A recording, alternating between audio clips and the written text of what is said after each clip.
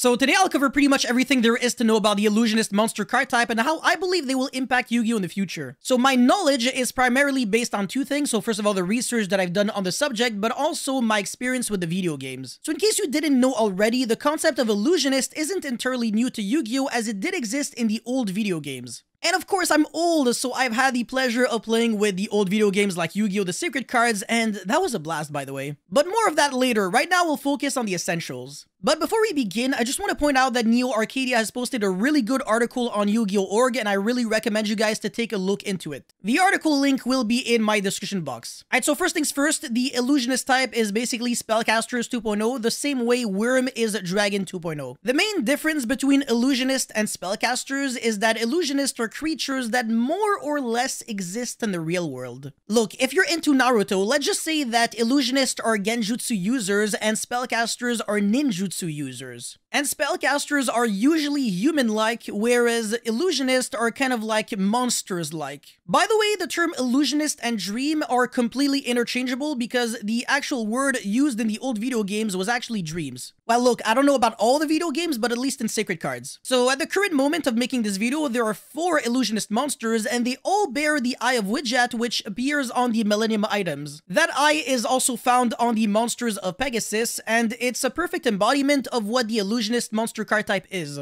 A bunch of monsters with the ability to hypnotize their victims and take control of them, but not really destroy them. And by the way, some of the monsters that Pegasus played were actually illusionist in the video games. That's kind of obvious though. Now I know what you're thinking right now. But Yak Sign, does that mean the old illusionist-like monsters that Pegasus used to play will become illusionist when we get Duelist Nexus? That's entirely up to Konami to decide, and I do believe it would make sense. I remember back in 2013 when Pokemon introduced the Fairy type to their game, they also had to change the typing of some Pokemon for consistency's sake. Even in the older games entries, I do remember that Snowball used to be described as a Fairy type Pokemon even though he was normal. We could have the same thing happen in Yu-Gi-Oh! Where cards like Dream Clown or Genin or Jigen Bakudan and many more turn into illusionist monsters. I don't believe though that they should also be getting an effect errata to reflect the new behavior of illusionist monsters, because that would make playing with the older cards really annoying. And the reason why I even brought that up is because the illusionist monsters all share a common ability. As I said before, they're not really experts in battle, so they can't really destroy or get destroyed in battle. This is very logical again for what the typing is supposed to represent, because they're illusionists, so they're not really fighters. And they also only half exist in the real world, they're just occult creatures.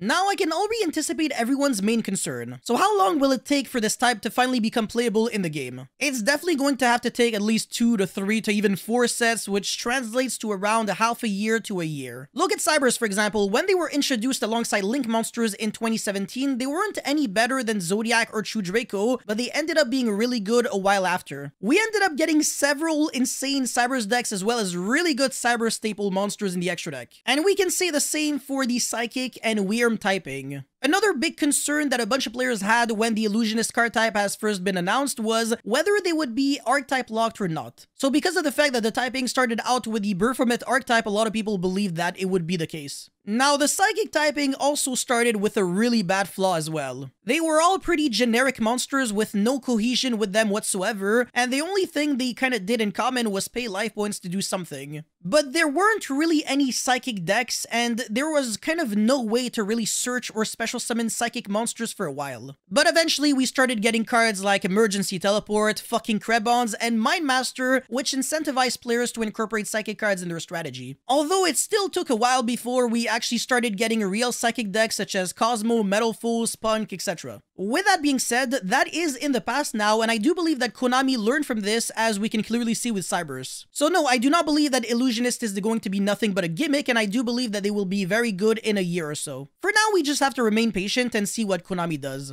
I definitely have faith in this typing, and I do think that it will make the game way more enjoyable. I might be a little biased because I've been waiting for this for like 20 years, but hey, let's have a little bit of hope. Anyways, that's all I had to say for this video. Guys, I want to hear your thoughts about this typing in the comment section below. As always, don't forget to like and subscribe, and I'll see you guys very soon. Peace.